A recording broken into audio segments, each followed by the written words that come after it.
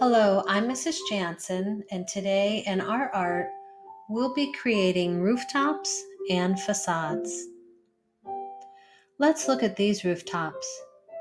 They might remind you of the rooftops where we live. Our first vocabulary word is facade, and it means the front of a building. Let's look at the first three letters in the word facade, F-A-C. A facade is often called the face of a building as well. Remember, an architect makes plans for buildings? You can see that the architect that created these buildings added a lot of interesting details. Notice how the rooftops, or the peak of the roof, is different. Notice the different shapes that you see for the windows and the doors. Notice the difference in materials that have been used. You see brick, stone, and wood. And lastly, you notice the different colors used in paint. Our next vocabulary word is overlap, to extend one object over part of another object. Notice how many times you see one house cover another house.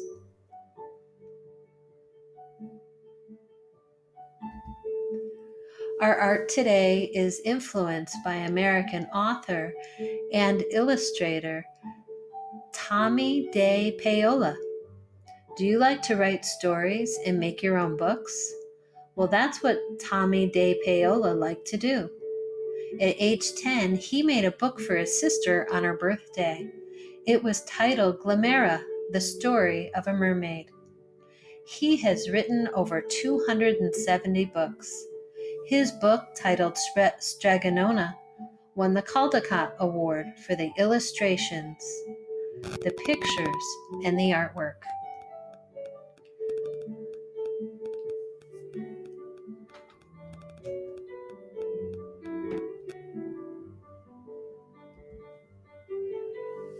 Here we see another book that Tommy De Paola wrote and illustrated.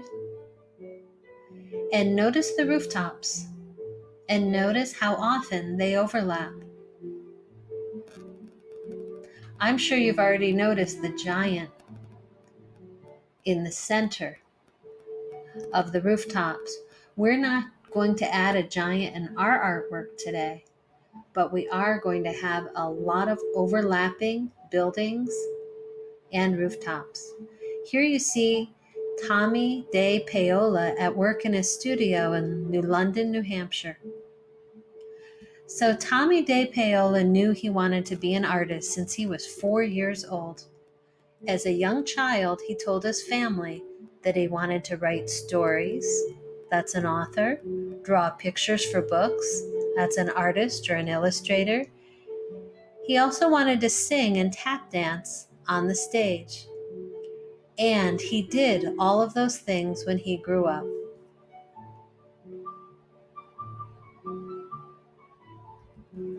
Now it's time for us to make our art together. Please have your paper and pencil ready. You'll need crayons for later. You'll see my screen change so that we can draw together.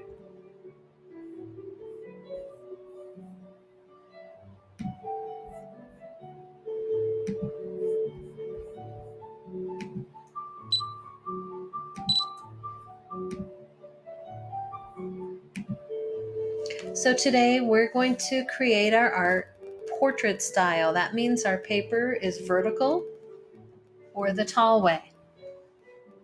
So place your paper portrait style vertically, and the first thing we're going to do is bring the bottom of the paper to the top. When we bring the bottom of the paper to the top, you can line it up with the top edge of the paper, make sure the corners match, and then this roll at the bottom, go ahead and press on it with your finger firmly all the way across the paper. We're creating a fold. So now we have this fold and it's open at the top. We folded the paper in half, and now we're going to bring the bottom of the paper up again to the top. And same thing where we have this roll, go ahead and press your finger on that roll and press it down firmly all the way across the width of the paper. So now we've actually created folds. And when you open up your paper, you'll see those 4 horizontal folds, but we've actually created lines. So I'd like you to look at your paper, and if it goes up where it folds, you'll want to turn it over. And notice how it goes down. We're actually going to use these lines as guidelines. So we're not going to draw on every single horizontal line all the way across. Sometimes we'll only use part of the line. So we're going to start drawing the shapes of the buildings.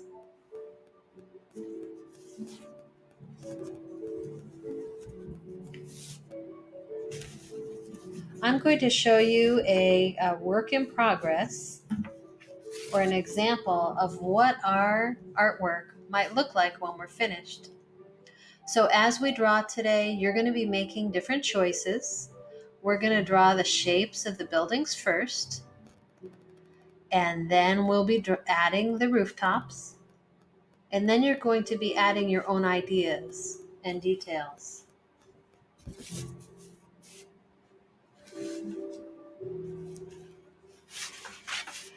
So we're going to draw on this first horizontal line. And as we draw, we're on that fold. We're actually using that fold as a guideline. So I just decided how wide my first building would be. And now I'm going to add the edge of the building. So it's a vertical line that goes to the bottom of the paper.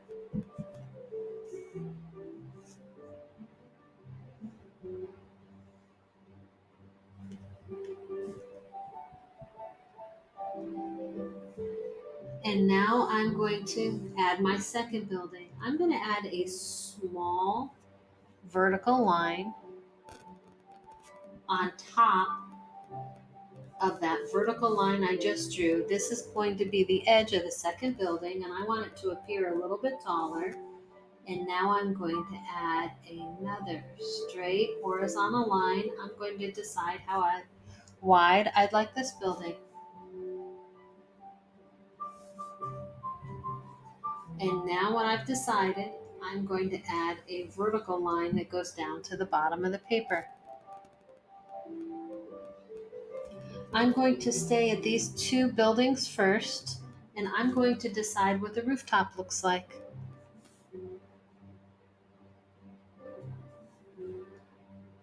I'm going to add a diagonal line, and then at the top another horizontal line that goes off the page. So we don't know how large this building is. We only see part of it.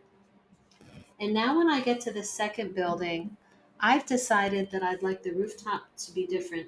You can use your own ideas. I'm going to add a curved line. Looks more like a semicircle for this rooftop.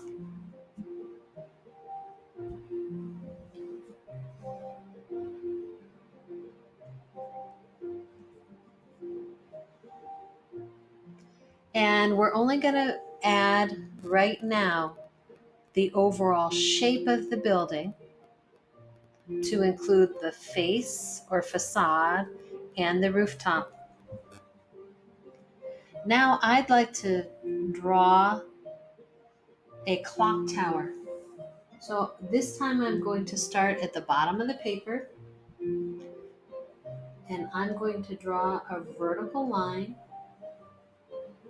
that goes past that horizontal fold, and I'm going to add this vertical line all the way up to the second fold on my paper. Now I'm going to go to that fold and add a horizontal line that goes off to the edge of the paper. And I'd like the roof of this clock tower to have a tall peak. So I'm going to add 2 sides of a triangle.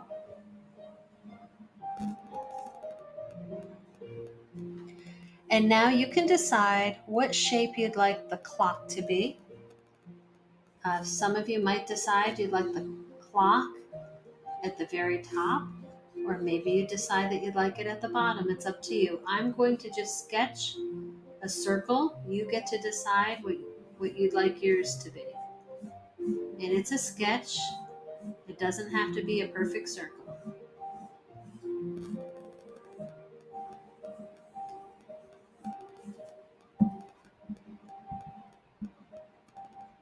And remember, just take away any lines that you don't want. And I'm going to add a vertical line along the right edge of the paper for the side of the clock tower facade.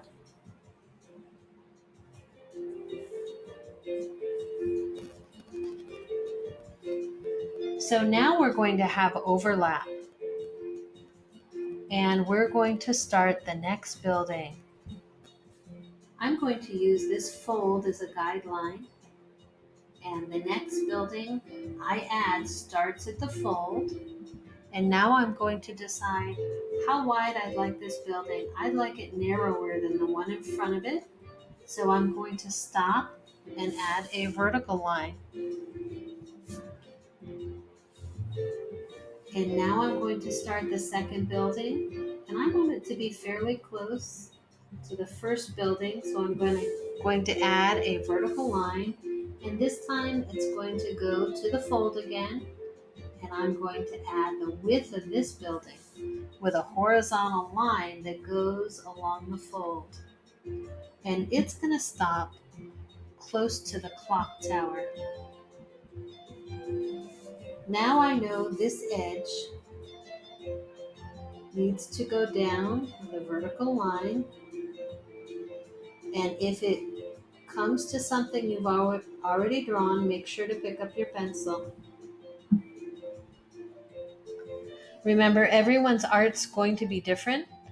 And as I draw with you today, I'm giving you idea starters. Yours does not have to look exactly like mine. I know you've got great ideas.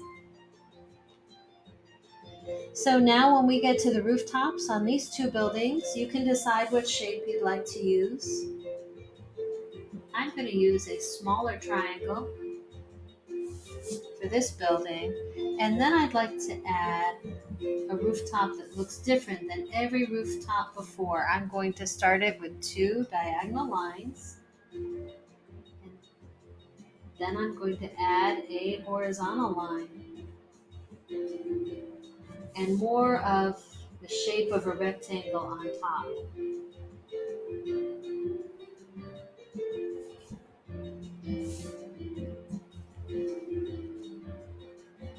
So now I've already created a lot of overlap. It looks like I've got the front or the foreground. Remember, that's the area of the art that's closest to the viewer, usually at the bottom of the page. Now we're in the middle ground with this second row of buildings.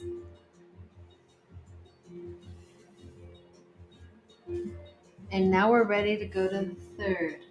I'm going to decide how wide this building is, and this time I'm going to decide that by adding the vertical line first.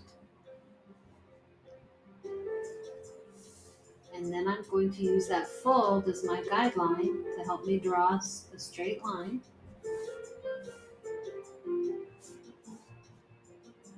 And now I'm going to wait on the rooftop till I've drawn all the buildings in this row, and then I'm going to make my choices. I'm going to add another building. This one's going to be a little taller.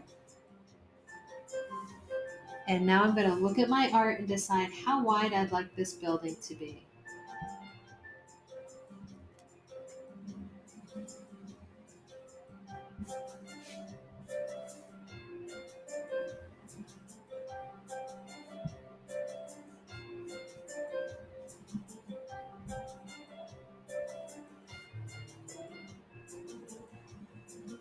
And I'm going to add the third building.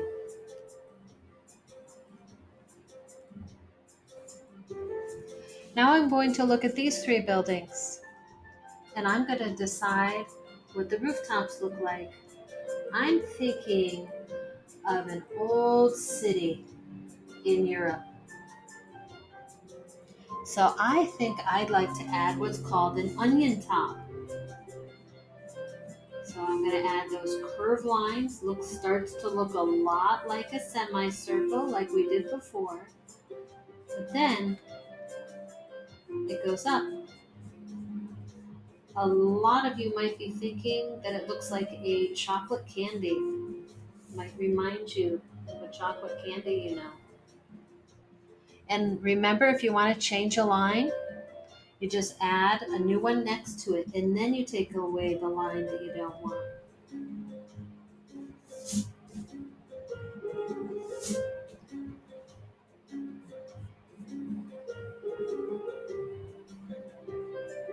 So as you decide what rooftops you'd like, think of different peaks or interesting shapes.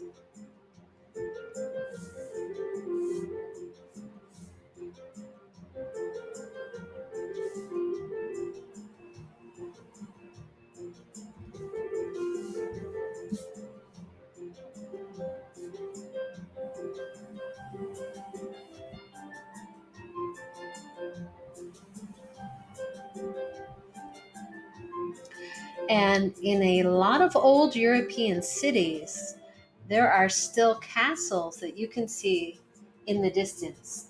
So I think I'm going to add a castle. And I'm going to start with a horizontal line and then a vertical line. This is going to be the castle wall.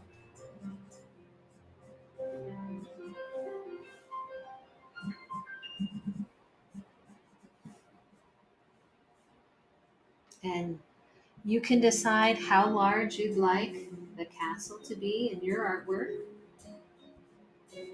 by determining how many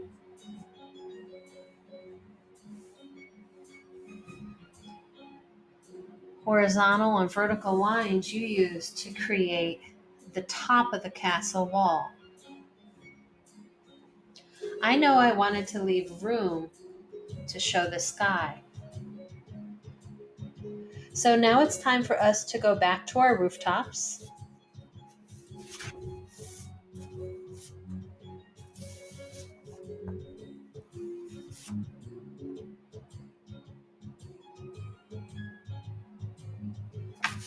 And I'm going to just show you a couple of different examples. So this is an example in progress. And all these examples look a little bit different. But notice how you can use curved or scallop lines on a rooftop. You can use diagonal lines or zigzag. You can add a lot of interesting details. So you want to add those in pencil first. And then what you'll do is color the rooftops, any color of your choice, with light pressure. And that's when later you'll add black crayon. So in this example, you can see after the rooftops have been added that different shaped windows and doors have been added. And then I decided that I wanted to add a vine on the castle wall. I also decided that I wanted it to be a night sky. So I added a crescent-shaped moon and some stars. If you decide that you'd like it to be nighttime, you might want to color in the windows, thinking of what the windows would look like if the lights were on. So you don't have to color all of the windows because some of the rooms may not have the lights on. And if you'd like it to look like it's dark, you can color the inside of those windows black.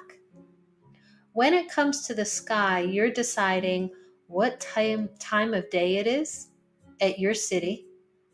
So you don't have to have a night sky. Maybe you decide that it's daytime.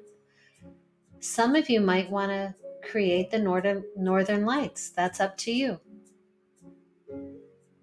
When it comes to the clock on the clock tower, you can decide what it looks like. It doesn't have to be a circle. You don't have to draw the numbers. You can just use marks. As you add the marks on the clock, if you think about the face of the clock, remember how the number 12 and the number 6 are exactly across from each other? So that's how you remember where to place your marks. And the 9 and the 3 are across from each other. And if you do those 4 first, then you know that you need the other marks in between. So you can be thinking about where the numbers are on a clock. So it's the details that will make your rooftops and facades look really interesting. Remember to use your own creativity and ideas, and you can change the pressure that you use as you're coloring.